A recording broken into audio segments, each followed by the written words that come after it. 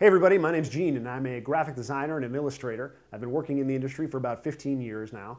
And today we're going to combine two of my favorite things, soldiers and paper. We're going to make a bunch of 3D soldiers out of paper. Now when you're a kid, well, probably not now when you're a kid, because now when you're a kid, you probably see soldiers in video games. But when I was a kid, like 11 cadillion years ago, we just had these little green soldiers, and you could play army when you're a kid with these little green soldiers. So I'm going to show you not how to make a video game soldier, but how to make a little green soldier out of paper. Let's get started, and you can make a whole paper 3D soldier army.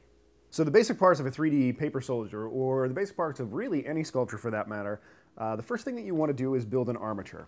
So right out of the gates, I know the rough shape of the soldier base is going to be something kind of like this. If you're an old timer like me, you probably have a bunch of these actual little plastic green soldiers, and if you're not an old timer like me, then have your parents rent Toy Story or possibly Small Soldiers, because there are little green soldier guys in those movies, and they're running around talking, and you'll see kind of what I'm talking about a little bit.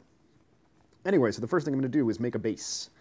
And we're not going to build the entire soldier. I'm just going to show you the techniques that are used in making the soldier.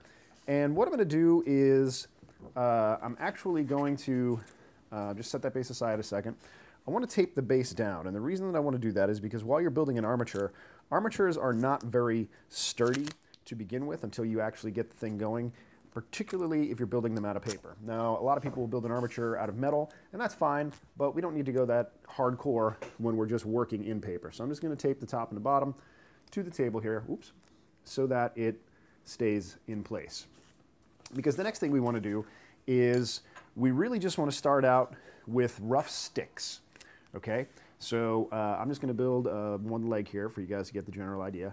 And I'm basically going to just fire up a vertical there and cut along that. Actually, I'm going to go a little bit wider than that. So I'll go maybe twice that width, and then I'll just cut a piece straight down. Okay, now what you're going to do is fold this into thirds, roughly. Okay?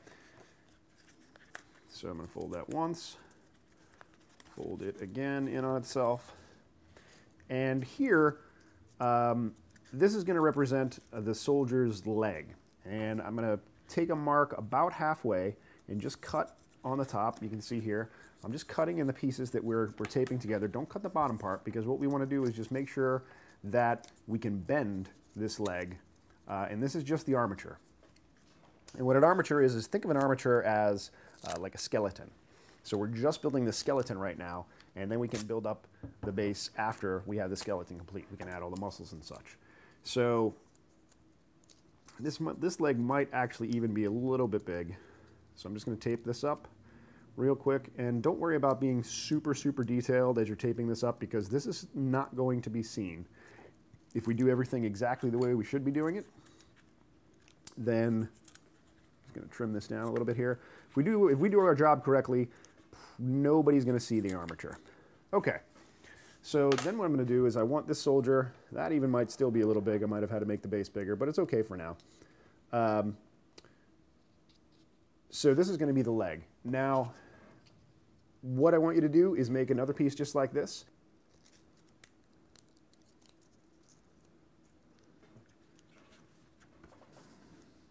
And now we have two legs, and I'm going to attach the legs, the little cross piece that I already have cut here. And it doesn't matter really what color the inside is. And it doesn't even really matter how sturdy this is to begin with, because we're going to be taping it down, remember, and we're going to be adding to it. So actually, I don't need a cross piece right now. I'm just going to tape this to each other.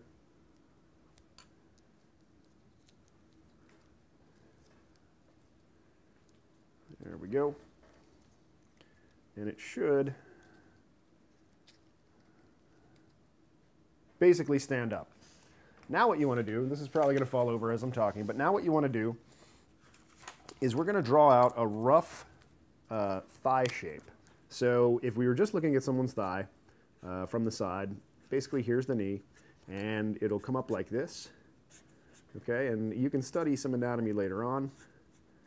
and it'll basically be like that. So the way we want to do this is we want to take this basic shape and we want to duplicate it.